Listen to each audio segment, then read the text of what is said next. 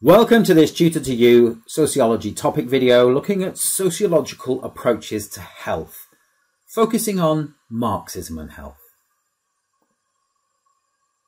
As a conflict theory, perhaps unsurprisingly, Marxists focus on how social factors such as income, housing and inequality impact on the health of people in society. These social determinants of health are found to have an impact on the life expectancy of different social classes and the amount of time spent in poor health during an individual's lifetime. Preferring the social model of health, Marxists are critical of the biomedical model of health, perceiving the medical profession and pharmaceutical companies as being a tool of capitalism, either controlling access to health or profiting from the illness and disease of the population. Marxists see the root of social problems as being capitalist society, and this extends to health. Low wages, poor housing, poor diets and working conditions negatively impact on the health and well-being of workers, according to Marxists, who suggest that the medical profession perpetuates myths about illness and disease being the result of lifestyle choices rather than social inequality.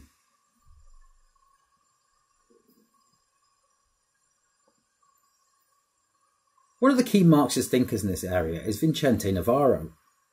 Navarro is critical of the healthcare system, suggesting that it creates a false consciousness in individuals that their poor health is a result of their lifestyle choices, rather than the social inequality that exists in society. Doctors are trained to question individuals over their diet, exercise and consumption of alcohol and cigarettes, rather than focus on the social determinants of health, such as low income, poor housing and poor working conditions.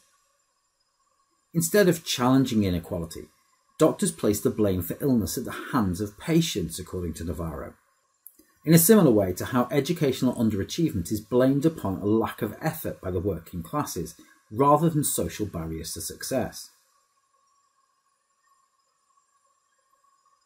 Working conditions account for many sources of illness and injury.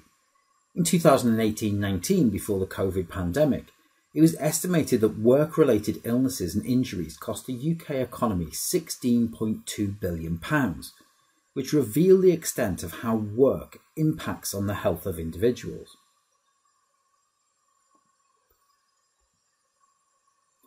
A second consideration of Marxists is the role of capitalism in health, and not just on workers. Marxists highlight the size of the pharmaceutical industry and the power that it has over the medical profession. Law found evidence that pharmaceutical companies offer incentives for doctors to prescribe their medication over others, and has called the overuse of medicine into question. The medicalisation of psychological issues is just one example of Marxists suggesting pharmaceutical companies influence people to take medication to deal with their problems. The scale of the pharmaceutical industry in the UK is vast, with an estimated worth of over £220 billion in the years prior to the COVID pandemic.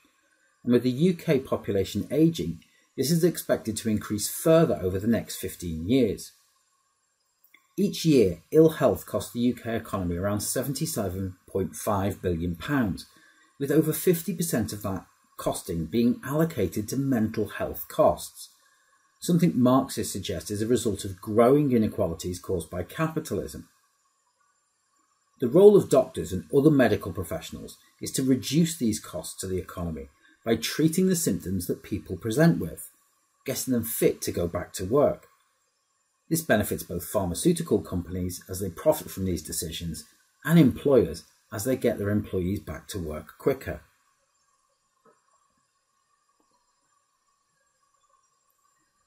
We've already highlighted some of the ways in which Marxists are critical of medical professionals, but further criticism suggests that medical professionals act as gatekeepers, not only to accessing healthcare, but also monitoring the population and ensuring their compliance.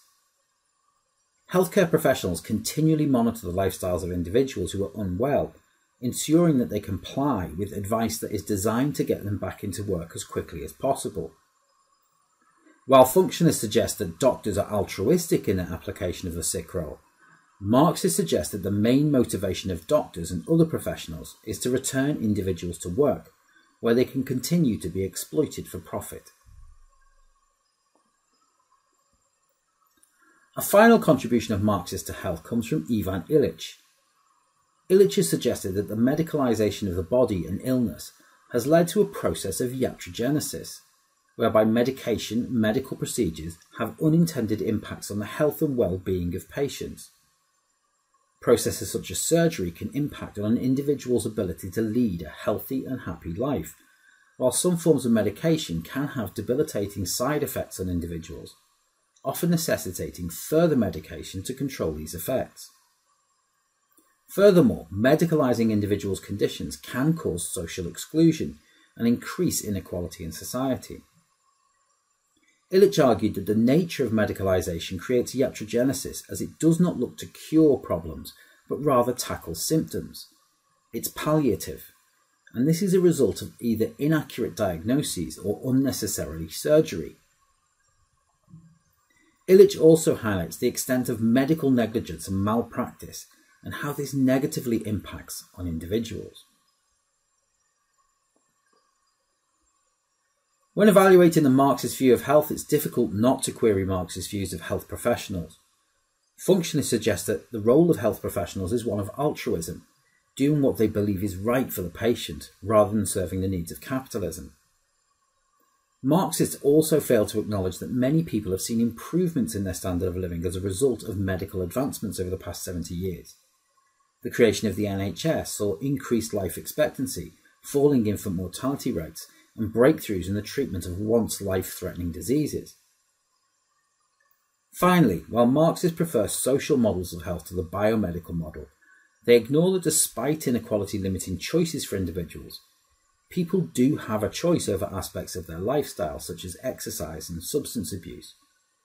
Whilst critics would counter this and suggest that the impacts of social inequality can negatively impact on an individual's motivation and ability to live healthier lifestyles.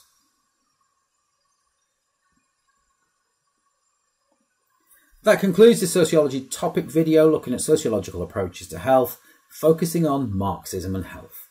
Thanks for watching.